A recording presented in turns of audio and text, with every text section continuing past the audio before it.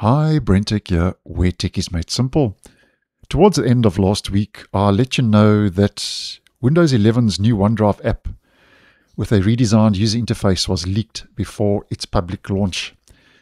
And as I mentioned in the video, which will be linked, it included new Copilot features, a gallery view, and a modern user interface.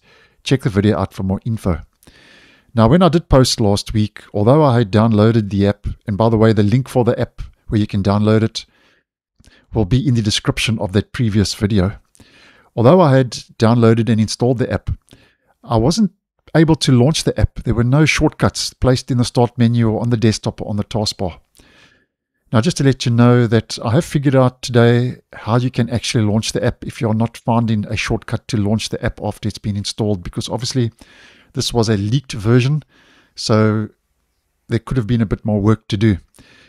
But how I got it to work, and just a quick hands-on, is I navigated to my C drive, or in your case it might be another drive where your OS is installed on, and I went into program files by 86. Now this is only on Windows 11 how I got this to work, and here you'll see it installed OneDrive,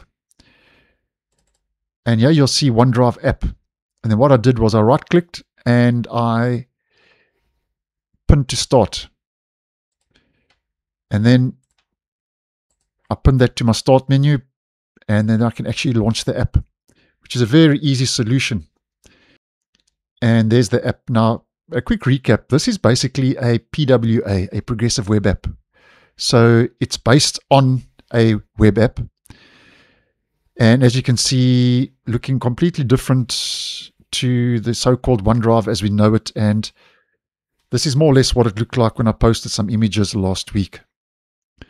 So just a quick walkthrough. First of all, here to the top left, you've got a photos view, which is your gallery, and you've got a files view, which is exactly what it looks like over online on the web app. So this is basically a shortcut to OneDrive online.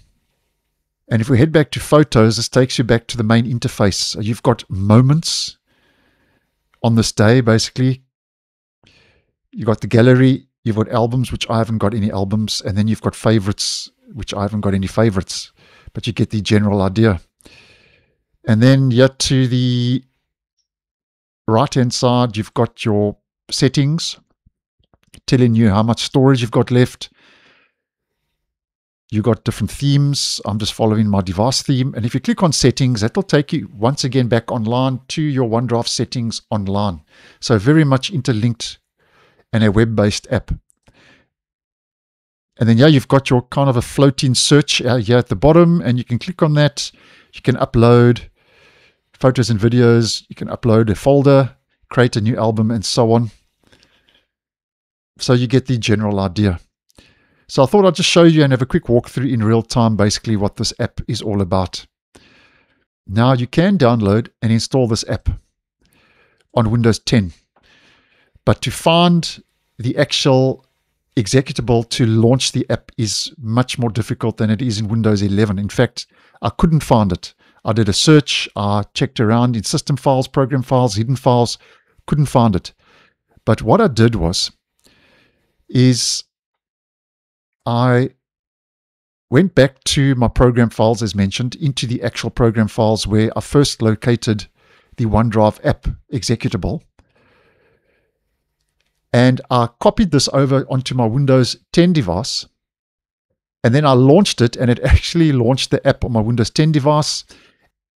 And then after that, what I did was I placed it on my desktop as a shortcut on Windows 10. And then I pinned it to my start menu, where it's exactly the same now. I can launch it directly from my start menu as a pinned app, just like I can over on Windows 11. So there's a bit of a workaround there if you'd like to try it out on Windows 10. So no word when this is going to make its way into the stable version of both operating systems.